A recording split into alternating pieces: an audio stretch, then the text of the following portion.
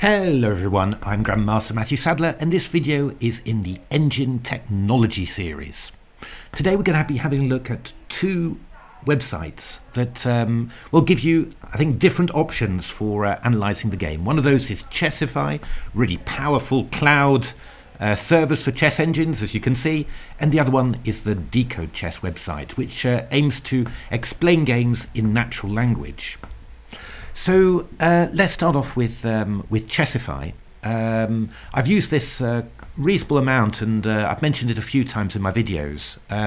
You've got two possibilities for analysing with Chessify. You can just go to a website like this and then just enter moves and then analyse. It's actually got a lot more fully featured in the past couple of months. It was quite basic beforehand. That's quite nice, you know, just for a bit of quick analysis. But what I really like is the ability to plug Chessify into your GUI of choice. Chessbase I knew about, actually. I didn't realise about SCID as well. So and then actually you can just, you know, you've got your databases in your chess GUI, and then you can just seamlessly integrate your analysis with that. Let's have a little look how that actually looks like, how that actually works. We'll just bring up a game here. Oh, we've got, I was already busy just testing things out, so there we are. This is a position from Carlsen Nepomniachtchi, Game 8 World Championship. So how does that actually work? Well, if I actually add a kibitzer, you can see I've got all my kibitzers here. So what I can simply do is, these are all my local machines: Stockfish, Revenge, Leela with a big 40B net, or just normal Leela, or Corvisto, or Ethereal. Let's just go for Chessify Cloud Stockfish. I'll just say OK. Then it's just going to connect to Chessify. I might need to enter my username and password. Probably not, because I've entered it already this morning. And there we are. I've got a meager 50 coins. So what actually happens, how does this work, this payment? Well, you just buy coins in advance, and then you just hire a machine for a number of coins per minute. Well, here we've got the absolutely huge machines. They're presumably all used up. Who knows, maybe this is Anish doing some last minute preparation or something. So I can just order this machine here. In we go. And well, what normally happens is that you don't get a machine immediately, but what you do get is you get some free analysis in the meantime. And then once, you've just got to keep a little eye on this window, and when this turns green, then you've got, you know, you'll have your full server. But I mean, up to 100 million nodes per second. I'm getting 27,000 kilonodes per second. That's not the full whack, but that's pretty good. I mean, when you think my machine is doing something like 10 or 12,000, and you know, I've got 16 threads available in my machine, and yeah, you know, I'm only getting kind of the half or less than half of that.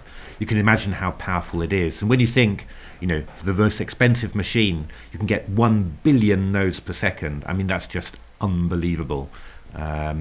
So yeah, you can just see it analysing here, having a little look at what it wants to do, saying that castles, bishop e6, it prefers to Nepomniachtchi's rather loose h5. You know, very, very interesting. I mean, when do I use this this sort of tooling?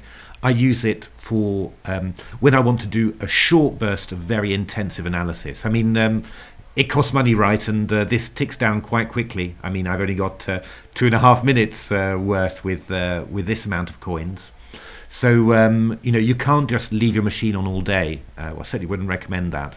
But if you want a small burst of very intensive analysis, lots of nodes, lots of depth, then this is absolutely perfect. And I mean, what I normally do, where I normally use this is if I've done a lot of analysis, you know, with my machines at home, then I suddenly check all my conclusions with, you know, maybe 5 or 6 minutes of analysis with the most powerful machine, check to make sure that it's all good, and then that's it. You know, very powerful weapon, Chessify. And I mean, you can also get you know, some sort of bundles and deals that you know, go quite a long way and can, you know, assist you with if you want to do more intensive analysis for longer.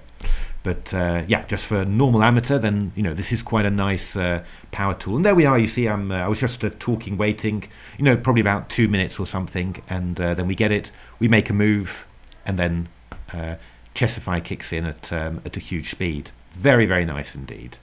The one thing that you've got to say, don't forget, please, to press stop server, otherwise your coins run down very, very quickly. So there we are. That was Chessify.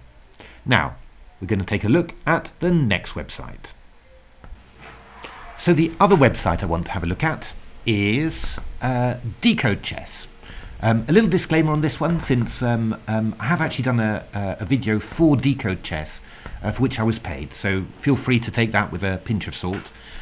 I like this tool. I mean, it's not a grandmaster tool. This is really aimed at the average club player, or even at the beginner. And the idea is to use, you know, all that processing power in the cloud, not to go deep, deep, deep into the analysis, but in actual fact to explain the position in natural language. And it works really well, and you know, sometimes even just explaining the game to yourself like that, you even get insights at the grandmaster level.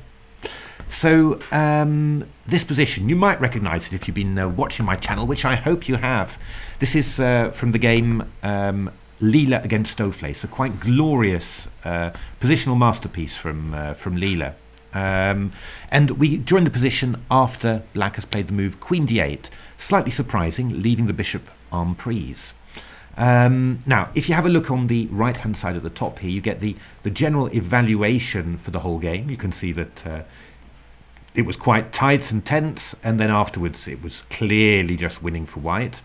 The orange lines are where I've gone a little bit deeper. I've pressed this plus button and done a deep decode, as they call it.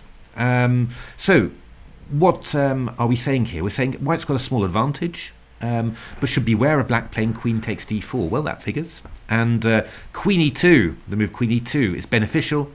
It threatens to play knight f5. Ah, indeed, the pawn on e6 is pinned.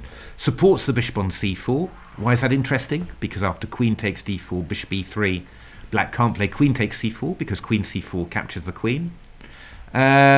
Supports playing bishop e3 by controlling the square e3. Indeed, it does that. You know, and that's quite nice, actually. You know, it's the sort of thing that you see instantly, I think, as a grandmaster, but maybe as a club player, you know, you might miss some stuff. I mean, certainly, if I project this onto the games where I'm much less strong, for example, shogi, where I'm rated about 1700, 1800, you know, I'm at the level where I see some stuff but miss a lot of stuff, and I often don't understand why elite players resign in their games. Then yeah, I like this very much. And there's nice stuff like you know, threats. What was the threat before playing queen e2? That was queen takes d4, which was going to be a big advantage for black. And after playing queen e2, you see that it thinks that queen takes d4 is now an advantage for white. So you know, even little stuff like that is taken care of. Very, very nice. You know, it's I like this. I like this very much. You know, so so that was the Decode Chess website. You know, completely different use of AI and processing power, and aimed at a different segment, but very, very interesting as well. I just wanted to leave you with a final website, which you really should know, and this is the Stockfish development website. So this is abrock.eu/Stockfish, and here you get all the very latest development versions of Stockfish. So not just the official releases, but really the bleeding edge stuff. And well, as you can see, pardon me, the you know, the Stockfish guys are busy all the time, and they're always making ELO gains on previous versions. So you just install it and into your chess GUI in the same way. It's just an executable, so nothing complicated to do. But yeah, I mean, compared to you know, to the official releases, you're always about 10 or 15 ELO ahead, which is not bad at all, and well worth it, and definitely gives you boasting rights with your chess colleagues. So yeah, do remember this one, abrock.eu/Stockfish. All right then, I hope that little medley of interesting chess websites has been useful. If you like the video, why not give a like or subscribe to this channel, even take a look at my new book, The Silicon Road to Chess Improvement, which has got lots of engine stuff like this. And otherwise, thanks very much for watching, and hopefully see you at the next video.